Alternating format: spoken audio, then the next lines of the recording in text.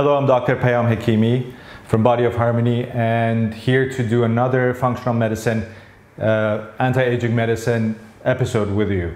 Today I want to talk about inflammation. We hear inflammation a lot, especially from our doctors. Now we even hear it from our patients who basically search for it and come back asking for inflammation. The question is inflammation good or bad? Because we hear some inflammations are good, some inflammations are bad. So I'm going to explain what inflammations are, and then I'm going to tell you some of the tests that we do for inflammation to figure out why there's inflammation in the body, and then I'll give you some treatments at the end as we go along. So number one, inflammation, good and bad. The good inflammations are the beginning stages of certain infections. We have to appreciate inflammation is part of the immune system. So as an infection is happening in the body, we want to be able to kill it. So we need some inflammatory response. Let's talk about sinusitis. As we get a sinusitis, what's going to happen is we start getting irritation in the sinuses, and then eventually you start getting congestion, you start getting headaches, and then some runny nose. That's all an inflammatory process, and the reason it's there is because the body is opening up the blood vessels so that it can bring in white blood cells, cells that repair cells that take away the bacteria or the cells that were infected with bacteria, and remove them from the body by either having runny nose or sometimes postnasal drip. So that's a good inflammation. Another example of good inflammation. Let's say we hit our knee. You start seeing a swelling in the area. Or if you ever have had a sprained ankle, there's going to be an inflammation in the area. And the reason is because, same thing, the body is bringing in good cells so that it can repair the area. So these inflammations we like to keep there. We don't want to stop the flow of the sinuses, naturally speaking. We don't like to stop a inflammation of the ankle or of the knee unless it's really interfering with everything that we're doing. Like what? Let's say we have a sinusitis and we can't sleep at night. And we know that most of the healing happens at night. So we give you some medication to clear that out. You can breathe better so you can sleep better, and the healing process happens as well. So it's important to appreciate that there is good inflammation. There's also bad inflammation, and that's what we need to focus on. Bad inflammation, you have heard. It's the processes that happens in the body, and sometimes these processes stick around. And as they stick around, they start damaging the tissue, damaging the organs. And what happens is we get an issue later on in life.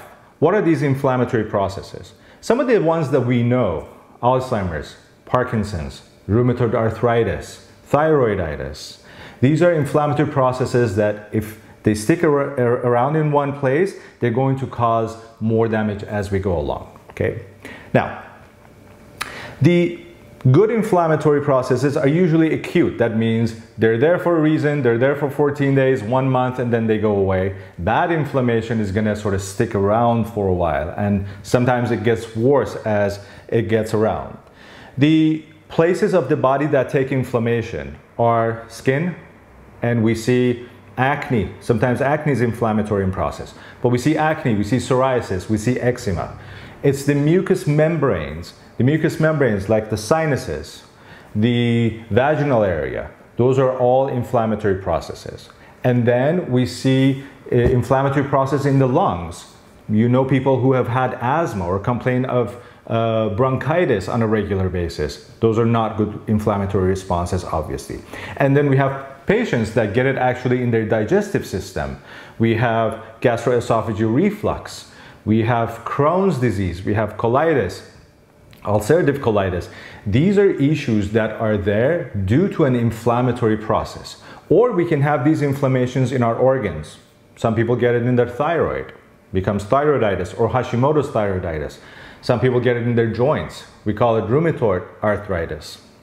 Or anywhere else in the body, like in liver, we call it hepatitis. But that's usually for a specific reason. So those are the difference between good inflammation and bad inflammation.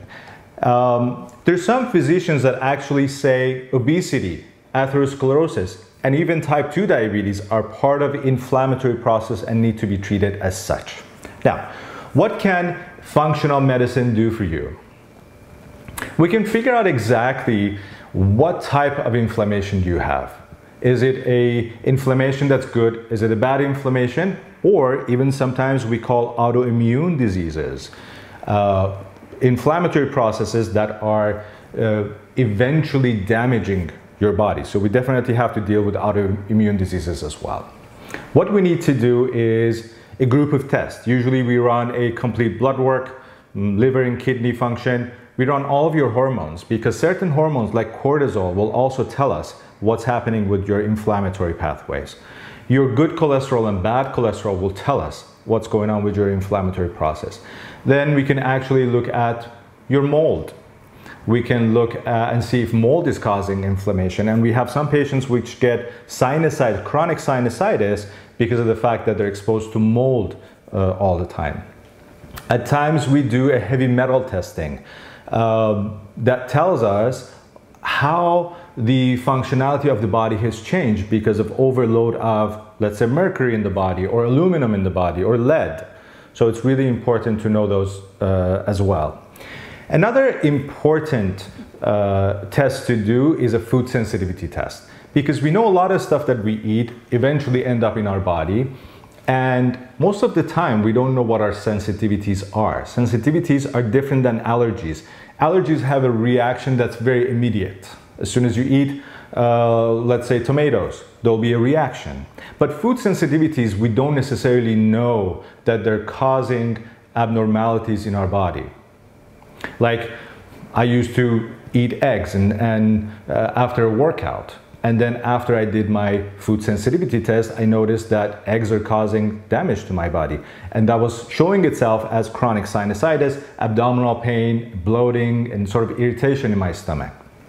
So it's important to know what's causing inflammation in our body, and that's one of the other tests that we can do.